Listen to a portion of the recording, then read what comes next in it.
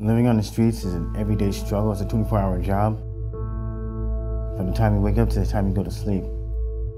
People going by looking at you, kids are looking at you like you're just like you're nothing, you know, like you're just a litter on the street. When I met my caseworker from the LEAD program, she literally, I would like to say, saved my life. It was a winter cold night. My tent was falling apart. She got me out of there into this bridge program.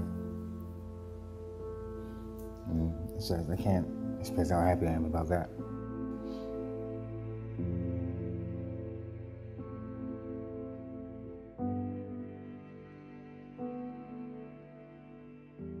LEAD is the Law Enforcement Assisted Diversion Program, a public safety program aimed at reducing police contacts and chronic criminal law violations that are due to behavioral health conditions or extreme poverty.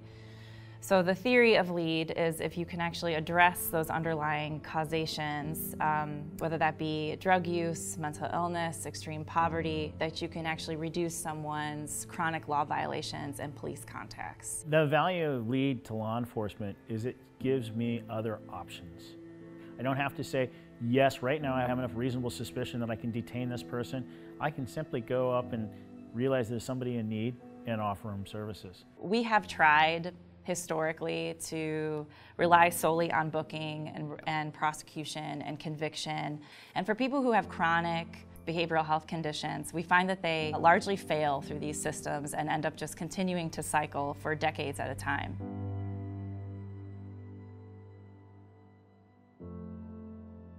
I'm proud of the work that I do. I'm proud of the work that LEAD allows us to do.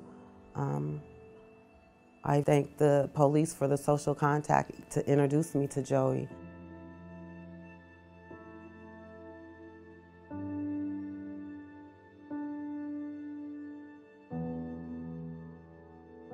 He needed to see that somebody cared for him.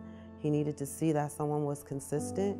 He needed to see that someone had his back and to advocate for him. He needed to see someone not judge him.